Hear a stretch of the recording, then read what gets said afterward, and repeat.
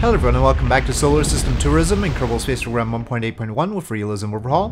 We begin with a supply launch to our Almaz station around the moon. We have 3 stations around the moon, the Lunar Gateway, Mir, and Almaz.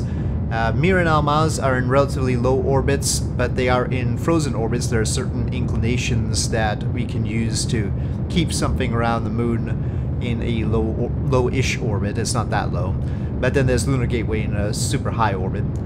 But this is a New Glenn, which we are using in an expendable fashion, in order to maximize the payload. During these Twitch live streams where I do all this, it's helpful to expedite, and so obviously trying to land the first stage or even carrying a smaller payload is not necessarily the best idea. So basically we have the pressurized part of the HTV, and I've added separate fuel, so we're not using the HTV's own propellant module. And there's a transburn. We're doing a correction high above the Earth. Quick one there. You're still using the BE3U engines. And finally, we separate off of the New Glenn upper stage once we have gotten into a loose orbit around the moon. Rendezvous with any of the lunar stations takes a little bit of effort because they're not equatorial. The frozen orbits around the moon are generally polarish. So here we are, having corrected our inclination in order to get here using the high orbit and expending quite a bit of the propellant in this supply module. We use a claw to attach ourselves to the Almaz station because it doesn't really have very good docking ports. So yes, even the crew module up front is clawed to the station. I really ought to decommission that station by crashing it into the moon, but we continue on to other things. More arrivals at Mars. This is MiG-1B and Nesmeria arriving at the Red Planet.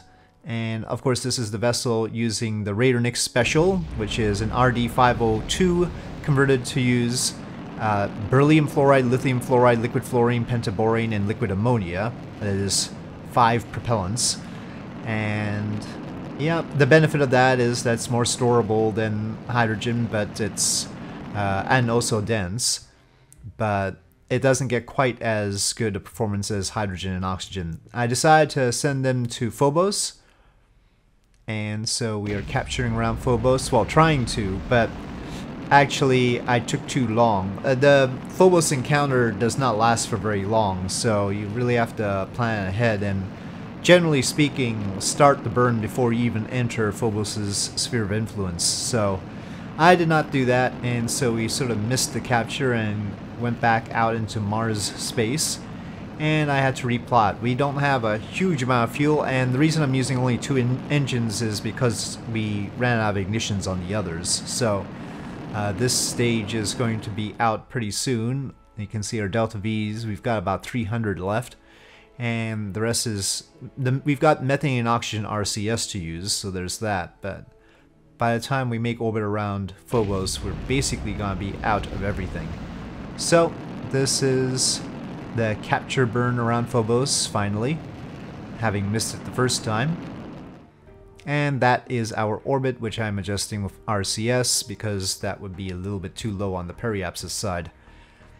Of course, it doesn't take much RCS to fix it because the orbits around Phobos are so slow. 8.7 meters per second there, you can see. So anyway, they arrive, so they're, I wouldn't say all set, but they're here.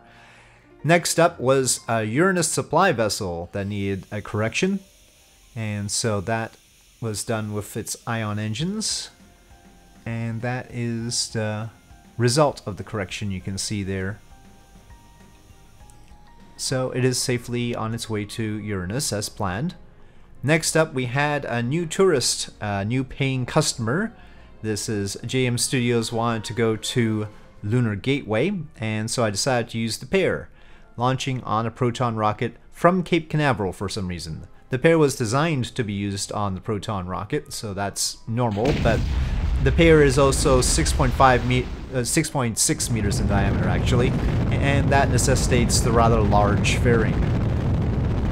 The total diameter of the base of Proton is 7.6 meters, I believe, but the body of it's around 4-ish, so it does look a bit unwieldy. not impossible, but unwieldy. And so JM Studios is on his way. Launching from Cape Canaveral, of course, was just an expediting thing because changing the launch sites would take extra time.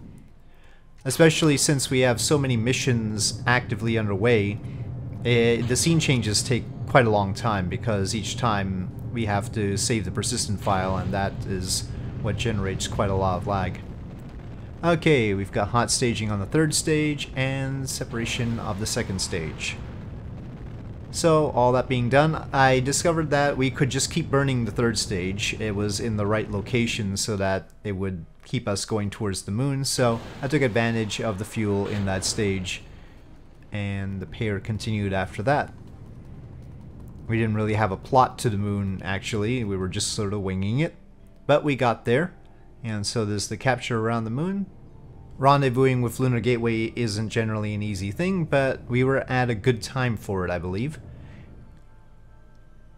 There is still a bit of boil off on the hydrogen tank, though, so we are losing delta V like that. So the benefit that we got from using some of the fuel of the Proton third stage to do translunar injection was largely gotten rid of by the boil off.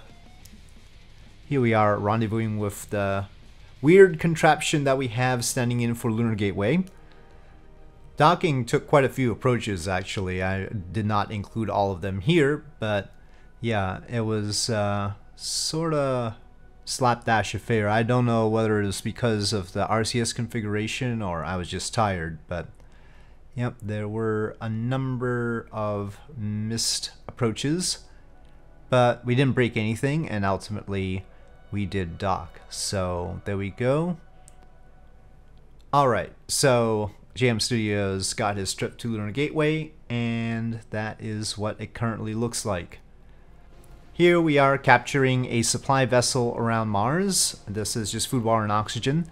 But we are using the Attila thruster. So far we've used a 5-propellant engine, the Radar Special. We've used a nuclear engine on the pair. We did have a conventional engine on the supply vessel to Almaz. This is the Attila thruster. This is futuristic augmented arc jet technology engine, and it has the efficiency of an ion engine but better thrust. It does have a nuclear reactor attached to it, so it's very heavy and it needs the radiators, but it is generally a good deal.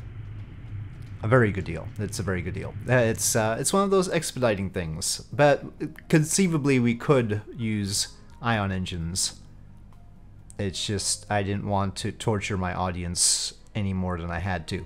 So, augmented arc jets it is.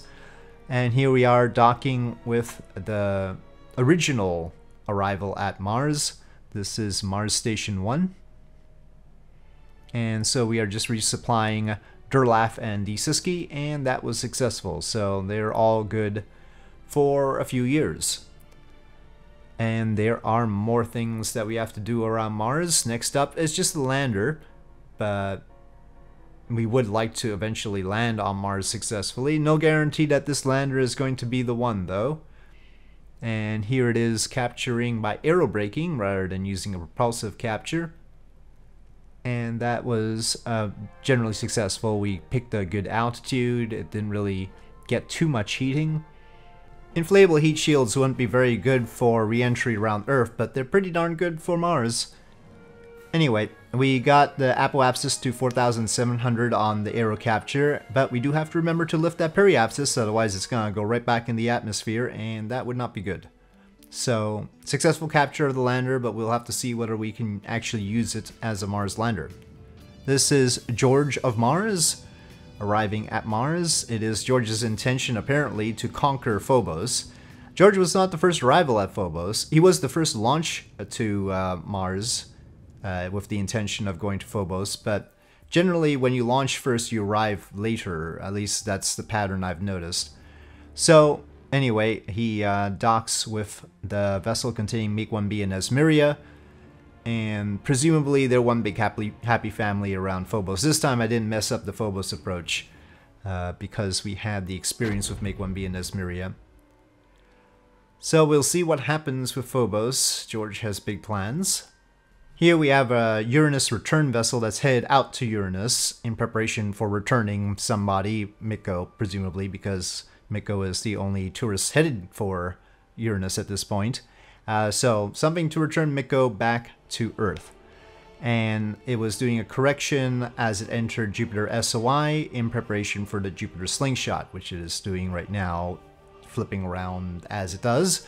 I didn't want to use extra propellant to stop it from doing that. Anyway, so it's on to Uranus, having gotten a boost from Jupiter. And here I'm trying to bring some Kerbals back from Lunar Gateway using that pair we had docked earlier, but something went wrong. I'm not entirely sure now what it was, but we spent a lot of time away from the station actually, even though it seems like we undocked and redocked immediately. You might have noticed that as we were redocking, the food, water, and oxygen had depleted quite a lot on the pair. So we spent a lot of time waiting for perhaps to transfer back to Earth, and it turned out that that didn't really work out for us, and probably the boil off in the pair was too much for us to actually go back to Earth and bring ourselves back to low Earth orbit. So instead I launched a supply vessel to Lunar Gateway, and this is not a normal Saturn V. It's a normal Saturn V first stage. But then the second stage, somebody wanted to know what would happen if we put an F1 stage on the second stage. So this is an F1 second stage. Don't do this. It's not a good idea. But, okay, here we are testing it out. So F1 second stage and just a normal S4B J2 third stage. So normal Saturn V third stage. It's just the second stage that's sort of messed up. But there we have it. It's just a supply vessel for Lunar Gateway, so it's not as heavy as Apollo or anything. Otherwise, of course, replacing the good hydrogen engines on the second stage with the kerosene F1 would not be able to handle it. As it is, this is just a 25-ton payload. So it's 20 tons less than the payload capacity of Saturn V, though we don't actually use all the propellant in the J2. It could probably have done a little bit more than that. So on that previous stage we had some left over. Alright, this is off and manages a barbecue roll. Very convincing sort of barbecue roll going on there. As we depart Earth. And this arrives around the moon. Plenty of Delta V in order to rendezvous with Lunar Gateway, even if it needs lots of corrections in high orbit to get to the right inclination. I do like these HTV-based supply vessels, they're the best. I probably should have sent some hydrogen over here though in order to fill up the pair again so that I could bring people back. I don't know why I did not do that. Well, it was probably late in the stream and I was a little bit muddled. But here we are docking with 17.5 tons now. And adjusting for rotation on those docking ports. Anyway, there we have it. With that, thank you for watching. I hope you enjoyed this video. If you did, please do press like. If you have any comments or suggestions, please leave them in the comment section below. And I'll see you next time.